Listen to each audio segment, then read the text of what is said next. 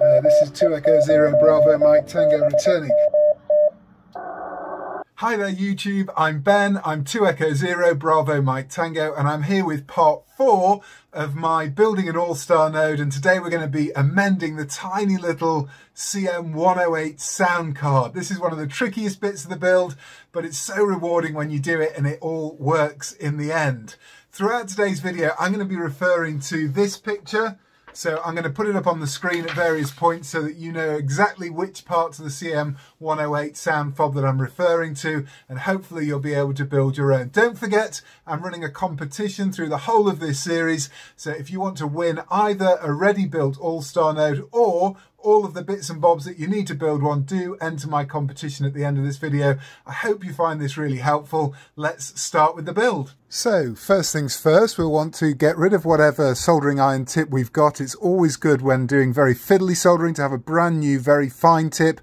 Watch my first video if you want to hear my recommendation of which tip I would be using. It's less than 1 millimeter across and it's great for this. So get your CM108 sound fob and then remove the green and red inputs. So the green one is obviously what's used for headphones, and the red one is what is used for microphone input.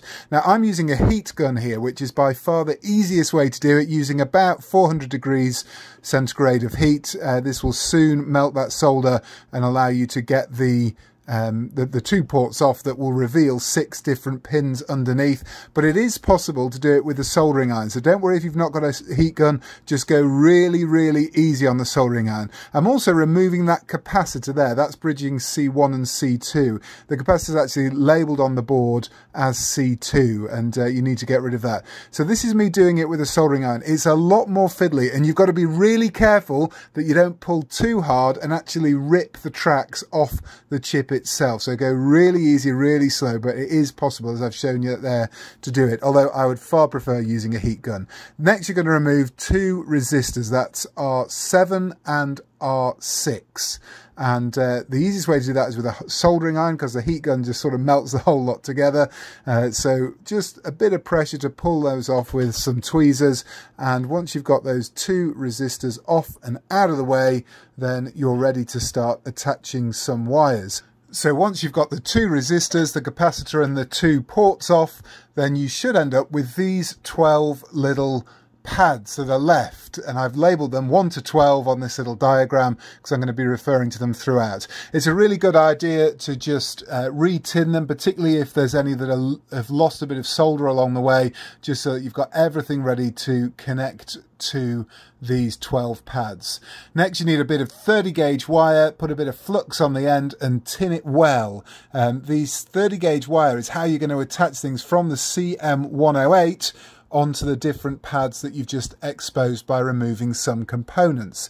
So once you're confident that that 30 gauge wire is well tinned, you're going to apply it onto the CM108. Luckily the pins that we're going to use are right on the ends, and so using this helpful diagram you should be able to hear me putting it onto pin A, I've called it. It's one of the pins on the CM108, and it's going to bend around here and go onto C2. That's where we removed capacitor 2, and it's the pad on the right hand side as you look at it, and that's the first amendment done.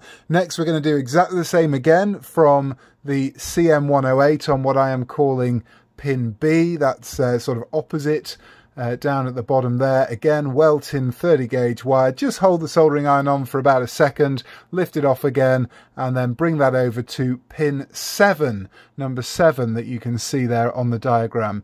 Again, lots of flux on this. This is the fiddly one. C, you need a bit of a longer bit of wire. This is going to be for one of the LEDs that we put on in a couple of videos time, but let's solder it on now, ready for that. It's a bit fiddly because the capacitors are in the way, but hopefully that's done it. And then what we're going to do is break some tracks. So the track between pin 8 and 11 is currently connected, as I've just tested with my ammeter, but actually by just scratching it out of the way, what I'm trying to do is break the track between pin 8 and 11, and then I'll retest it, and sure enough that's broken. Same again between pin 5 and pin 2, so that's the middle track again, directly above the one we've just done, and that's broken. And then between pin number 7 and pin number 8. Originally that would have been connected, but just scraping there with a knife or a sharp object, I'm just using the probe from my ammeter, that's sharp enough to do it, and broken the track between pin 7 and pin 8. Next up, we need a resistor. This is a 10k resistor. I'm tinning the ends of it, ready to put between pin number 2 and pin number 3 on my little diagram. So that's at the top there. And this 10k resistor goes across that. I think it's easier to use surface mount resistors, but normal resistors are absolutely fine for this. Opposite that, I'm using a 1k resistor between pin 11 and pin 12. And then the slightly more fiddly one to do is another 10k resistor between pin 7 and pin 8. And the reason this is a bit fiddlier is that you've already got one of those wires on pin 7, and of course the danger is that once you start applying some heat to it, it soon comes off. But I think I've just about done that. So we've got a 10k between 7 and 8, a 10k between 2 and 3, and a 1k between 11 and 12. Next up, we're using the transistor. Now, as you look at the transistor's flat side from left to right, you've got the emitter, the base, and the collector. So the base is going on to pin number 8, the emitter on pin number 9, and the collector on pin number 5. Now there's quite a lot that's going to end up going on pin number 8, so try and be as neat as possible as you put the base on, because we're going to put another bit of 30 gauge wire onto the middle pin, onto the base. And then finally 4 lengths of thin wire in the colours of black, white, red and yellow. Tin the ends well, and we are going to attach the black wire, which is the transmit, onto pin number 1, the yellow wire, which is receive, onto pin 10, the red wire, which is the push to talk, on to pin number 5, that's the one with everything on, and finally the white wire, which is the COS, onto pin number 2.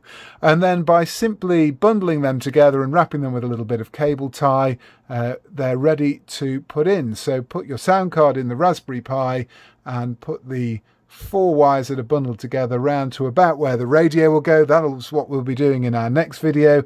And then the final 2 little red wires of 30 gauge wire are for the 2 LEDs, well, 2 of the 3 LEDs that are going to go on the front of the node. So they're going to stay just there for now until we get to a couple of videos time. Well, I hope you found that video really helpful. Thank you so much for watching the video here today. If you've liked this video, click the like button. Don't forget to subscribe to my channel, and right at the end of this video there is a chance for you to enter a competition to win all of the bits that you need to build your very own Allstar node.